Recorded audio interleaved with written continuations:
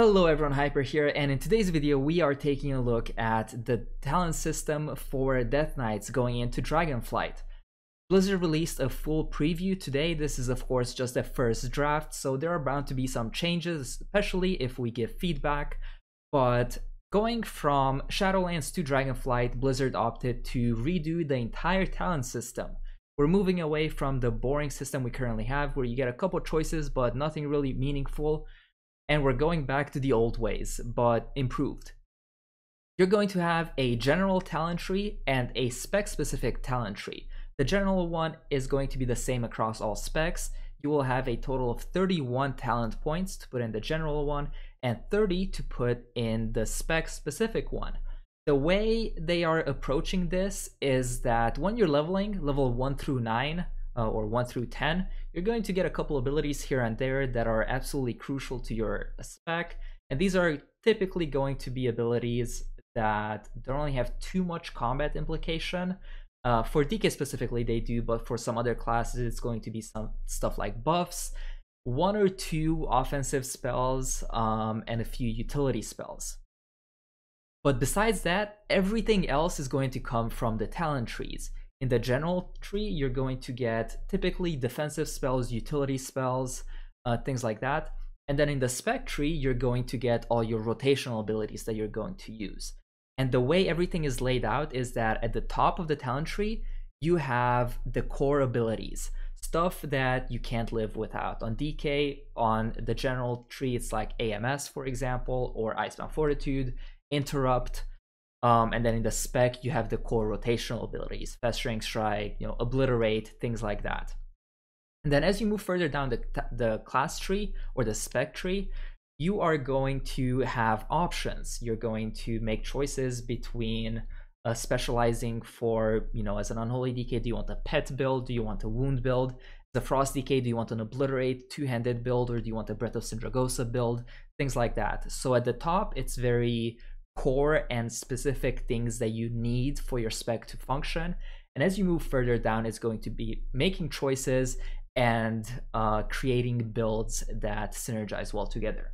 So in this video I want to go over some cool talents that they added. I'm not going to cover every single one because frankly there's just way too much and it would be an hour-long video. So I wanted to go over some of the stuff that they're adding that I find interesting, and maybe talk a little bit about how I see these talent trees working out. So first of all, let's cover the abilities that we get by default. There's very few. We get Death Coil, Death Grip, Rune Forging, Dark Command, Death Gate, On a Pale Horse, which is a passive, Path of Frost, Death and Decay, and Rune Strike. So Rune Strike is something we haven't had since WoD, I believe. While I don't think it's going to get too much use once you're endgame, but while leveling, it is something that you might press once in a while. And who knows, maybe they'll tune it so it's going to be a rotational ability even at endgame builds. So first, let's cover the general talents. So here, like I said, the first couple rows are super generic and they're just spells that you must have. So in the first row, you will get one of these talents for free depending on what spec you are. For Frost, you get Chains of Ice. For Blood, you get Death Strike. And for Unholy, you get Raised Dead. Now, that's not to say that if you're another spec, you can still take these. But if, let's say you're a Frost DK, you will get Chains of Ice without having to spend a talent point. If you're Blood DK, you can still pick up Chains of Ice. It will just cost you a point. Then in the second row, you get Mind Freeze, AMS, and Death and Decay. So Death and Decay, again, this is something that is kind of iconic. They added the bonus that Obliterate also strikes an additional target, like the Night Fae Death and Decay does. But for Blood and Unholy, it will work the same way as it does. In row 3, IBF, a passive, another passive, another passive, and then you get Brittle.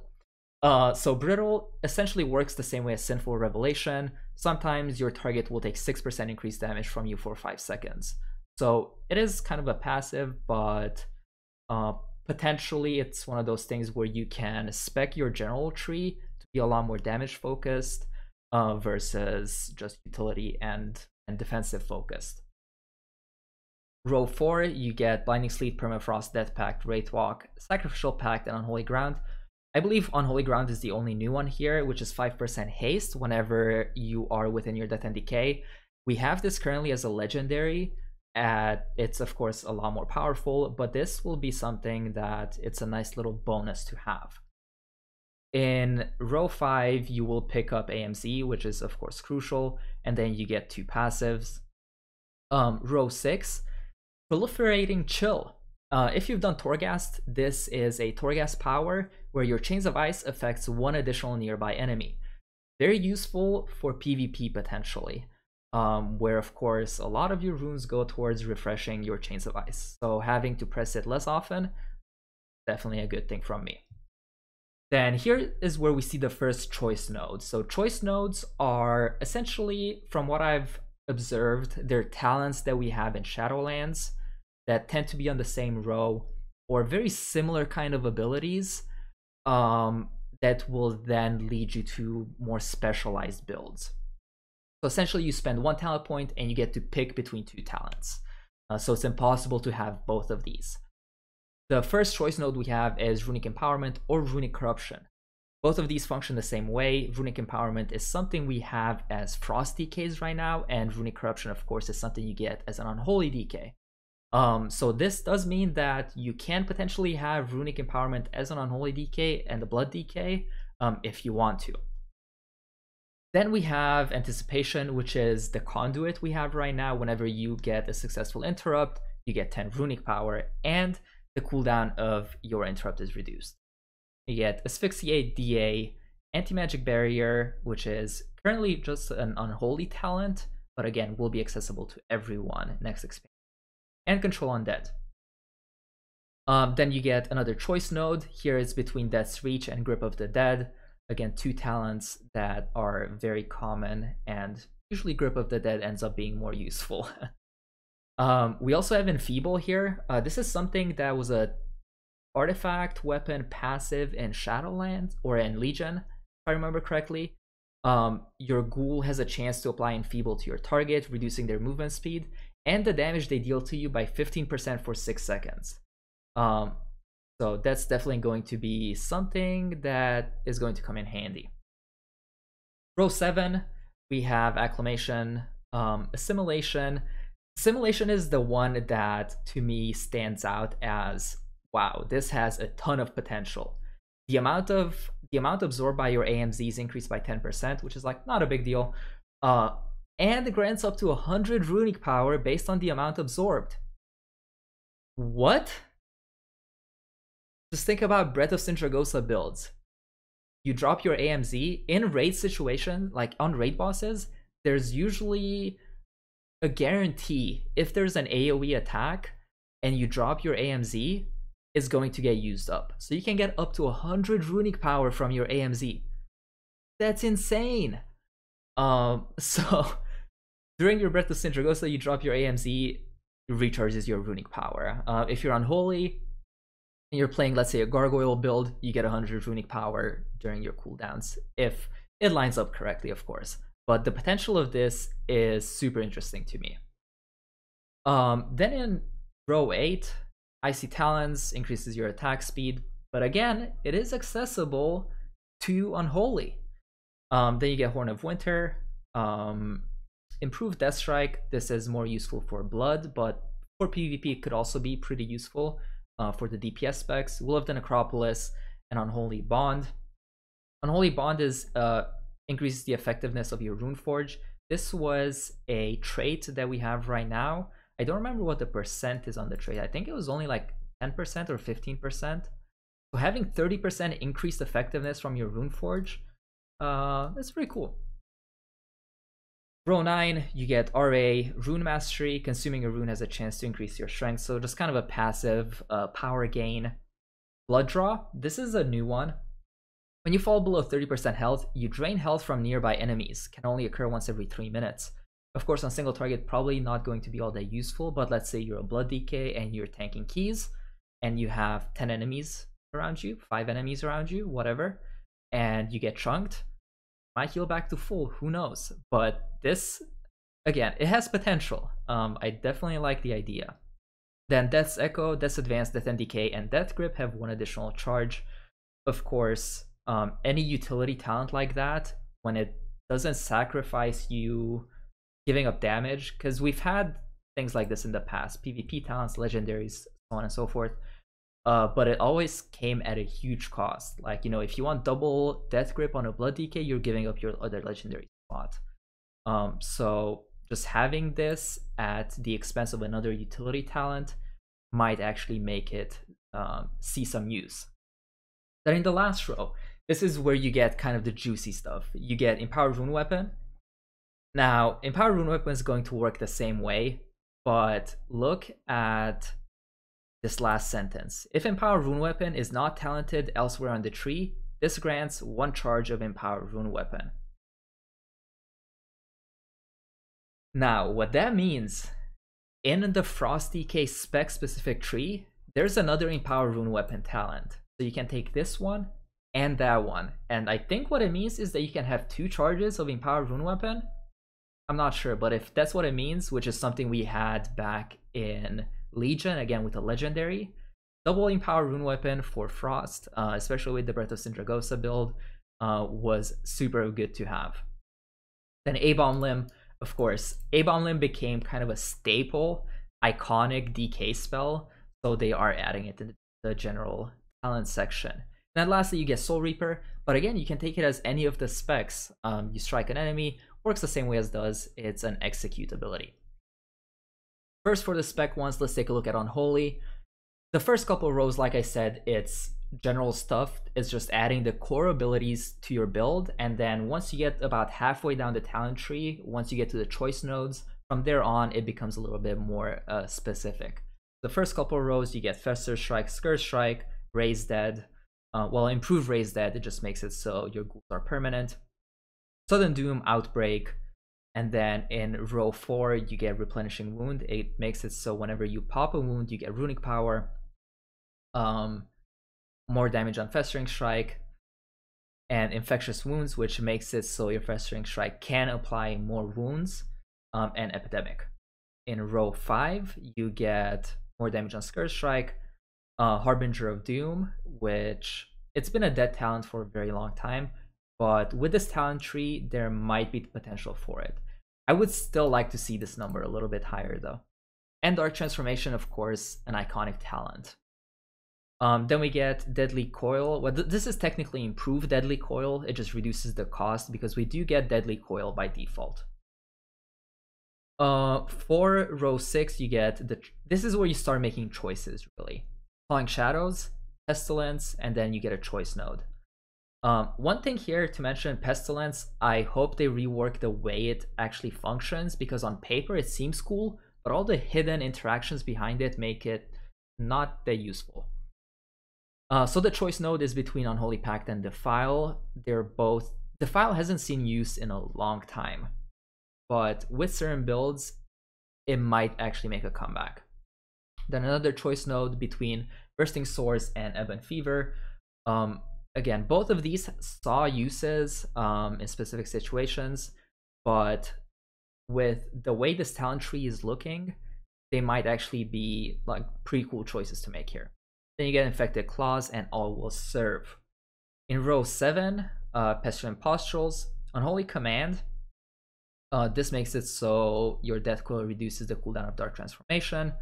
Army of the Dead, of course, core ability or core cooldown for Unholy. You get Improved Death Coil, I guess improved Death Coil. We do get Death Coil by default. I'm not sure exactly on the interaction here, but this makes it so your Death Coil does more damage, and it shoots out 2 Death Coils. One on your main target and one on an additional nearby enemy. I'm curious how this functions on single target. Do you just not get a second Death Coil? Or does the second one also strike your main target? Who knows, but could be cool. Reaping. This is the first talent where I looked at it and I was like, wow. Unholy DK had the execute niche. If you think back to like Castle Nathria, Unholy DK was the highest execute class. I think it was even higher than Warriors. Well, kind of depended on the timing. But your Soul Reaper, Scourge Strike, Festering Strike, and Death Coil deal 20% increased damage to enemies below 35% health. This might make Unholy DK, again, an absolutely insane execute class. Row 8, we get Death Rot. Sudden Doom causes your Death Coil to burst up to 2 additional Festering Wounds and increases the shadow damage the target takes from you by 4% per wound popped.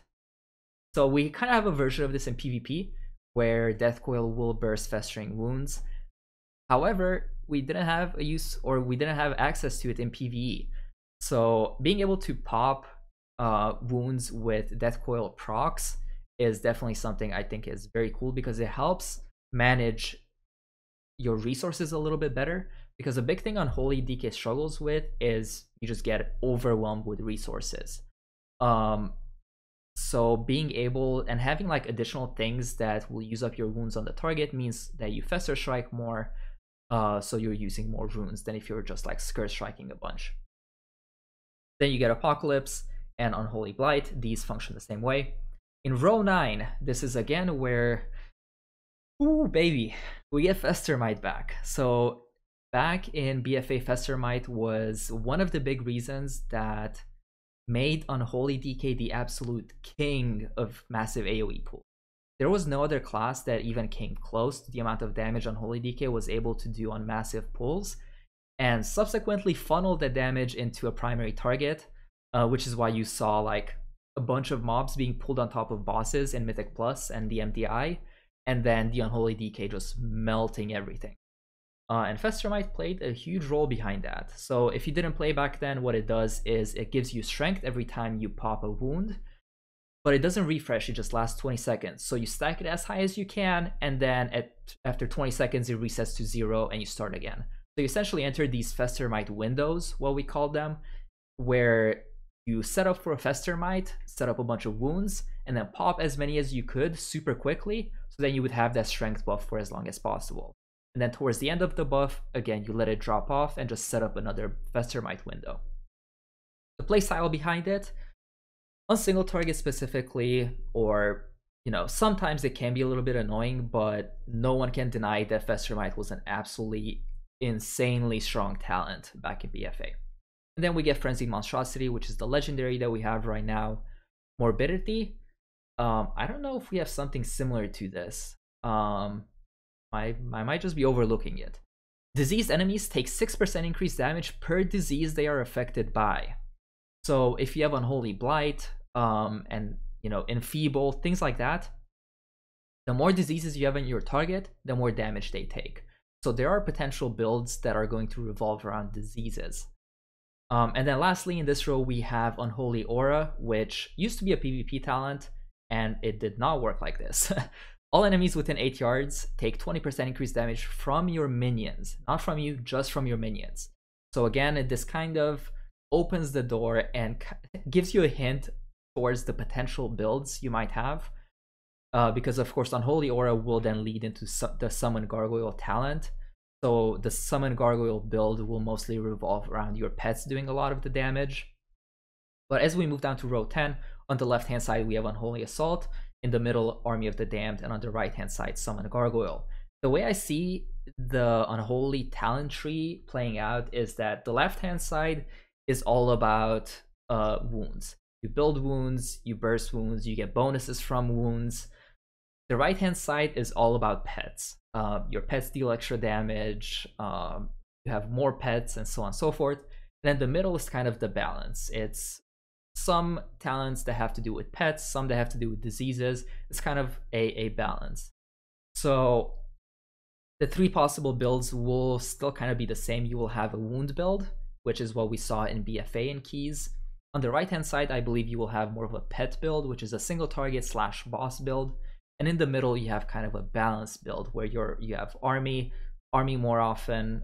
So it's going to kind of come down to just tuning, whether or not you're going to go with the Army of the Damned build that we've been playing for a long time, or like a Gargoyle build, or timings.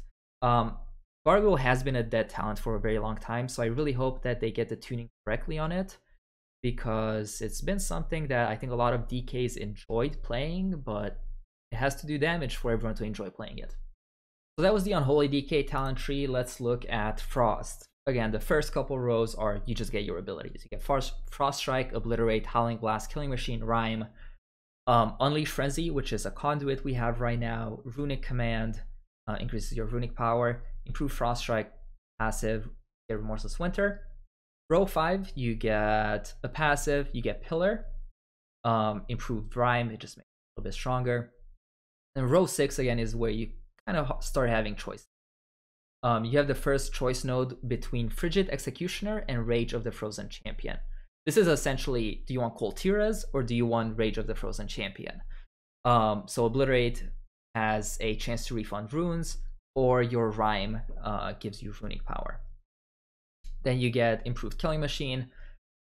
Or your Obliterate will deal frost damage, so it makes it work with Mastery.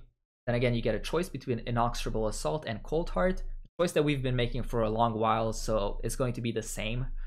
And then you get another choice node between Avalanche and Frozen Pulse. Again, these were on the same talent row going back like 3 expansions, so it's just going to be what's tuned better. Then we get Biting Cold, which is currently a legendary, so Remorseless Winter deals more damage, and when you strike 3 targets, you get a free Rhyme proc. And then this is the one I'm excited for, it's Chill Streak. So Chill Streak is of course PvP talent, but having access to it in PvE makes it much more interesting in my opinion. There were always bosses where Chill Streak was absolutely nuts. When you have 2 targets, maybe 3 targets, making good use of Chill Streak can be extremely rewarding as a Frost DK.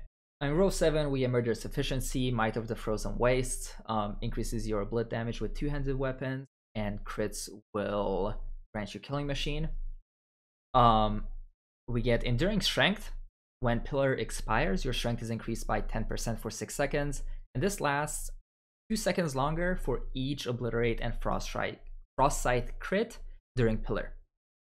Again, this is something that we had in the past in BFA, where you would spam out a ton of Frost Scythes during your Pillar in Mythic Plus, and then you would have this buff for essentially the entire time until your next Pillar came back up. Now, in Dragonflight is going to be a little bit weaker because Pillar only lasts 12 seconds, back then it lasted 15, and the cooldown was also shorter. But still, it's kind of cool because, of course, this is a talent that will synergize with builds where you're just either spamming Obliterate or Frost Scythe during your Pillar versus like Obliteration builds where you're weaving abilities. Then you get Frostwhelp, same as before. You deal a mini Syndra, and then you get Mastery per target's hit. Gathering Storm works the same as right now. Any Power Rune Weapon, like I said, it's going to give your Empowered Rune Weapon additional charge. So you will get 2 charges of Empowered Rune Weapon if you take this and the one in the general tree, which is pretty cool. Then again, you get a choice between Piercing Chill and Enduring Chill. Piercing makes it so enemies take 5% increased damage from Chill Streak each time they're struck. This is going to be really good for like PvP and if there's 2 targets, because you're going to stack it a lot more. I assume this stacks. Whereas Enduring Chill makes it so each time it bounces, there's a chance that you will get an extra bounce. So instead of 9, it will bounce 10, 11, 12, 13, whatever times, depending on your RNG, which is potentially going to be a lot more useful for like dungeons, or maybe in PvE where you have multiple targets.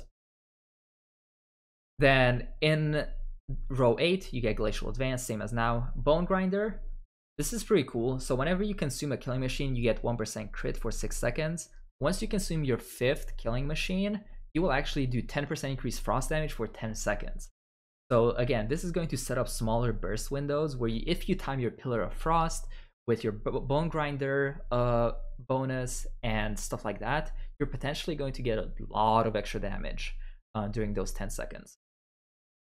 Everfrost makes your Remorseless Winter deal increased damage to enemies it hits. Then you get Frost Scythe. Now in row 9, you get Cold-Blooded Rage. Frost Strike crits have a 10% chance to grant Killing Machine. Kind of boring. Frostworm Fury, of course, iconic ability that you must have. Invigorating Freeze, Frost Fever, critical strikes increase the chance to grant runic power by an additional 10%. This is something that will synergize with Breath of Sindragosa builds mostly. And in the last row, this is where kind of the capstone talents come in. You get Obliteration, Ice Cap. So you have to make a decision here between Obliteration and Ice Cap. But this is where some of the talents before it, I don't know if Ice Cap was good in the past, and a lot of the components that made it good, like Frost Whelps, for example, are making a comeback. So Ice Cap has the potential of making a comeback. Obliteration, on the other hand, I don't know, I find it kind of boring personally, but who am I to say? Absolute Zero, this is kind of a PvP specific thing. A lot of Frosty kids use this legendary that makes your Frostworm have half reduced off of its cooldown, and also it will freeze enemies for 3 seconds. Then of course on the right hand side you get Breath of Sindragosa, because of course you must have Breath of Sindragosa. And if you don't like Breath of Sindragosa, I don't have anything, but you're wrong. So for Frosty K, the way I see this playing out is on the left hand side you get kind of a lot more Obliterate focused talents, right hand side a lot more runic power and more talents that feed into Breath of Sindragosa a little bit, and then down the middle it's more generic and balanced stuff. But the builds that you're going to play are going to be largely the same. You're either going to play a Breath of Sindragosa build or like an Ice Cap / Obliteration build. And lastly, let's take a look at the Blood Decay talents here. First couple of rows you get your basic abilities. You get Hard Strike, Mara Rend, Blood Boil, Foul Bulwark, Crimson Scourge, Blood Boil, just increase charged. Improved Bone Shield, you get 10% haste when you have Bone Shield active. Improved Heart Strike, deals more damage. Blood Fortification, increases stamina, causes reduced damage taken. And Rune Tap. Row 5, you get Blood Tap, Reinforced Bones, just gain extra armor. Leeching Strikes, Heart Strike heals you for 0.5% health each time an enemy is hit that is affected by your Blood Plague. You have Vampiric Blood, Hasty Bargain, whenever you get a D&D proc, you get 6% haste. Death's Caress, they added a component where you will get 2 Bone Shield charges when you press it, and it will now have a 6-second cooldown. So I don't know how I feel about that. Death's Caress was one of those, or Death's Caress was one of those abilities that you kind of just use to tag stuff and pull them into Mythic Plus or whatever. But if it actually gives you Bone Shield, it might be useful. Like you use it right when you run in, just so you run in with at least 2 charges instead of 0. So it might be a little bit more useful now. Then row 6, you get a choice between Blood Drinker and Consumption. Of course, Blood Drinker single target, Consumption AoE. Then another choice between Mark of Blood and Tombstone. Both of these talents are good. Mark of Blood is a lot more single target specific, whereas Tombstone is way more versatile. And as you will see, since they are adding the set bonus that we have right now in Shadowlands into the talent tree, Tombstone is of course going to have synergy with that as it does right now. Then you get another choice between Voracious and Bloodworms. Again, a talent choice that we've been making for a long time. Lastly, you get Relish in Blood. In row 7, you get Ossuary. Then you get Improved Vampiric Blood. It just makes your Vamp Blood stronger. Hemostasis works the same way as it has in the past. And then Heartbreaker also works the same way it has in the past. Row 8, Rapid Decomp. Your Blood Plague, Death and Decay deal damage more often. And you leech more health with your Blood Plague. Dancing Rune Weapon, this is where you get your DRW, and this is where you get Gorfien's Grasp, your Mass Grip. In row 9, you get Shattering Bone. When a Bone Shield is consumed, it shatters, dealing damage to nearby enemies. The damage is tripled to enemies affected by Death and Decay. This is where general talents like 2 charges of Death and Decay probably come in very handy, because if you constantly have Death and Decay down, each time your Bone Shield pop damage will deal triple. So as Blood, you almost have 100% uptime on your D&D anyway, but with the double D&D talent, you're pretty much guaranteed to have 100% uptime. Here we also get Heart Rend. Heart Strike has a chance to reduce the runic power cost of your next Death Strike by 10 and deal additional 40% damage of your missing health. So again, the lower HP you are, the more damage you deal, and also your Death Strike costs less. So for single target bosses where you're getting chunked often, this might be an absolutely insane talent. Next we get Crimson Rune Weapon. Dancing Rune Weapon generates 5 bone shield charges, and whenever a charge is used, the cooldown is reduced by 5 seconds. So this is something that we have right now in the form of a set bonus. Actually, no, legendary, sorry. So again, the synergy between this and a few other DRW talents is going to make it so you will have extremely high uptime on DRW. Then you have Tightening Grasp, which makes your Mass Grip apply a debuff to all enemies hit that causes them to take 10% increased damage from you. This is pretty interesting. Then we get Red Thirst, CDR on Vamp Blood. Row 10, these are the capstone talents. We get Bone Storm, Everlasting Bond, summons an additional copy of DRW, and each rune spent increases the duration by half a second. We get Purgatory and Unquenchable Thirst. While Vampiric Blood is active, you store a portion of your Death Strike healing, and when your Vamp Blood expires, it will splatter nearby enemies, dealing 100% of the stored healing as shadow damage. Depending on how much actually gets stored, this might be a super cool talent. What I'm noticing with the Blood talent tree is that a lot of times you will make choices between more damage or more tankiness or utility. And being able to shift between and balance how much tankiness you want and how much damage you want is extremely important. Because as a lot of you know, early on when you're under geared, you want to be more tanky, since stuff hits you harder, you have less HP, so on and so forth. But then once you start out gearing stuff, you can start shifting those points from things like Rune Tab, for example, or some other talents like Improved Vamp Blood, and you can shift those talents towards more damage, more DRW uptime, things like that.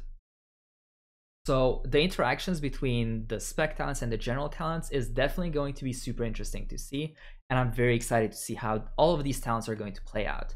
One question I have for all of you is, what is a spell that Death Knights have had in the past that you would like to see added to this talent tree?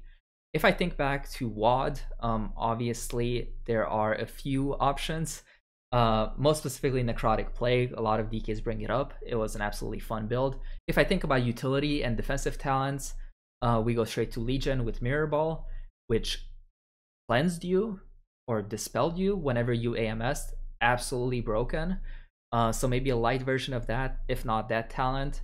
But things like that, I really wish that they found a way to kind of add back into the talent tree. What are some spells that you think should be added back? Let me know in the comment section below. And again, thank you so much for watching this video. Keep your eye on this channel if you want more Dragonflight content. Once they, keep releasing blue posts and eventually release alpha and beta, I will be posting more content on the channel. So if you're interested in that kind of stuff, make sure you subscribe to get notified whenever I post new videos.